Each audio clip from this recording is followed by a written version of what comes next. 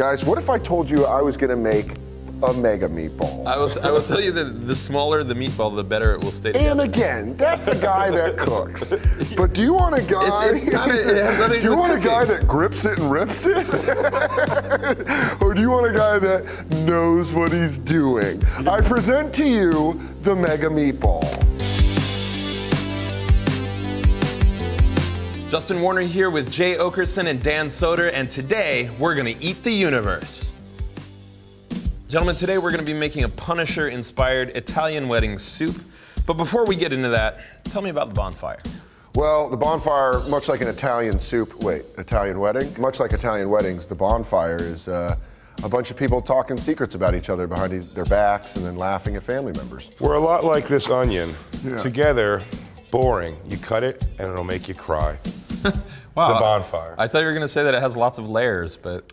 Sure. Wait, what is an Italian wedding soup? It's a soup with meat. Yes. Right. Well, I got that. I thought it was just dog toys thrown into a pressure cooker. No, that's our pay for being here. Yeah. First time ever my rider's been filled. You go, what do you want? You go, I'll tell you what I want. I want beef bones. Let's start this soup by making a stock. Hell yeah. We're gonna use a pressure cooker for this, and I like the idea of using a pressure cooker to make soup. One, because it's super speedy, but also because it's kind of like the Punisher. I mean, this guy is ready to kind of like blow at any given time. His family was murdered. So check it out, I've got some marrow bones here. I've asked my butcher to split them in half for me. If your butcher cannot split bones in half, Get a better butcher. I didn't realize you could even have your own butcher. Hell yeah, dude. Butcher. here we have some garlic. Yeah. I just crushed the garlic. I didn't mince it or anything like that because Did you punish it? I did kind of punish it. Are we putting just the... You're just throwing a whole onion in the soup? What about the, you know, the outsides? Yeah, the skin. There's flavor in there. Yeah. This is something an older brother says to you when he tricks you into eating something. So the reason I'm making Italian wedding soup for the Punisher, he was born Francis Castiglione. And I think it's pretty funny that the Punisher is actually named Francis. Francis, yeah. Probably got a lot to do with it. Yeah. So generally in an Italian wedding soup, you find all of these things, but you do not find these things. Bark. Ginger and these spices, cinnamon, star anise, cardamom, clove, and black pepper. These are spices that you would generally find in pho. And one of my favorite periods of Punisher lore is where he kind of gets his smarts and his kind of wartime savvy in Vietnam. So you just threw in all things that I would never guess you would put into a soup. Oh, well, you know, generally that's because people buy beef broth or chicken broth. Yeah. But this is the kind of stuff that goes into that little rectangular carton. Really? Stock. Yeah. Stock. Yeah, indeed. Gentlemen, while I fire up this broth, tell me about your first interactions with Punisher. I liked Punisher, the Garth Ennis run. Yeah, he's the one who did the Vietnam stuff. Yeah, that's Punisher Born. Yeah. I fell in love with Punisher in the Dolph Lundgren vehicle, the Punisher. I mean, white boots and white belt, like he was in Migos. So the cool thing about a pressure cooker is it has a valve and the lid locks. Wait, so you're just gonna do that and then we're gonna make meatballs Yeah. and put it in there? Yeah. Is this how easy cooking is? Yeah, dude. I mean, when you have a plan, Okay, well. you have me. Yeah. Before you, we have meatball ingredients. What's in here? That's beef and pork.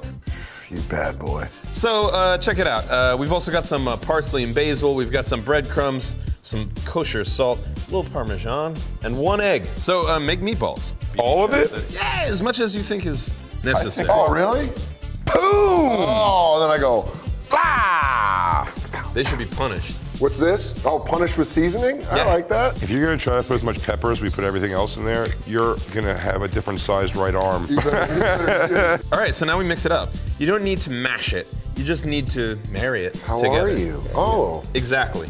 Let's roll these balls here. Like a snowball? Nah, petite. All right, so I'll make one. All right. And you can attempt to mimic it. Feel how delicate it is. yeah. Feels like it's about ready to fall apart, right? Yeah, feel That's that, where we Jay. want it, Yeah. right? Yeah. Great. Fear this. So, ready to This is a unwrap. meatball that people are backing up There from. you go. Yeah. Feel that, Justin. That's a wedding soup meatball. Yeah. My grandmother made sweet and sour meatballs growing up. She put a little potato in, keep them light. Ooh. that was a grandma hack. I love those things. You calling this grandma a hack? No, your grandmother's great. My grandma. So normally to make stock like this, it would take hours. The great thing about the pressure cooker is it's like kind of like speed dating for flavors and ingredients. You rush in, you think you're in love, and then you realize it was all based on physical attraction and not actually knowing that person. So then the flavors separate and they resent each other for about 6 months. Okay, so now it's time to release the pressure. I present to you the pressure cooker. Now I'm gonna strain this. Look. What is that? That's the bone? Yeah, and that is the cooked marrow. Do you wanna try this? I think I do. Sure. Marrow rules. Is this gonna give us powers? Yeah. That's why we're doing this, right? Cheers, dude. Are you supposed to do this? Yeah, take it down. It's like butter. Oh, wow. Texture's weird, it's delicious. It was good. It was good. All right, let's finish this soup. So now we're gonna cook the meatballs in the soup. How long does it take to cook these meatballs? Not long. This is escarole. Escarole? Yeah. It's a grown-up endive. It's like a mutant endive. Have you ever had endive before? No. Yes. Yes? But what was your experience with it? So just rip that up. Here, and you can wipe this. Cool? Stupid escarole. I know you can. I didn't know we were becoming line cooks all of a sudden. You are. Look, I'm gonna take 2 eggs and I'm gonna mix it with some Parmesan cheese. Why? Because Italian wedding soup has this stuff called egg stracciatella, which is basically egg drop. Did you ever work in a restaurant? Never. Oh, you did a really good job. Okay, Thank you also you. did a really good job, except for this part. He did work in a restaurant until 2 weeks ago. Yeah? I'm actually late. Look, it's at a boil. So, That means meatballs are done. right? That means the meatballs are done. I knew there was going to be a test. Thank you very much. knew You there know, was gonna be a part of test. active listening is actually repeating what someone says in different words. In different words. Right? What are some of your other favorite Marvel characters? I like Wolverine, Gambit, Cyclops, you're a nerd. Get out of here. Look, guys, it looks like a dress. I'm a Deadpool, the comedian of... Yeah, Wade Wilson is the funniest out of everybody in the Marvel Universe. Check it out, we just wilted the escarole, and that's good. And look at how much vegetable matter there is in this soup. That is one healthy, happy marriage. We're getting there. Yeah, It's good, right? it is really good. Oh, that is salty and tasty. Good. Well, I'll meet you at the tasting table. I'll plate this up for you. Gentlemen, we have our soup. We can finish with cheese. So yeah, just Jump in there. This looks delicious. maybe revenge a dish served extremely hot. Yeah. In the Marvel Universe, and with Punisher specifically, it's all about team-ups, you know? It's like beef and veggies. It's like broth. How did you guys meet, speaking of super team-ups? Oh, you mean old chicken broth and meat bone? No, we met through comedy. And then Jay's girlfriend was like, you guys need to do a podcast or a radio show. We didn't even think about it. We just liked hanging out. And then we started recording ourselves, just hanging out at Dan's house. And then it was packaged together and pitched to Sirius XM. And here we are. Eating soup. This is great, by the way. You're into it? Yeah.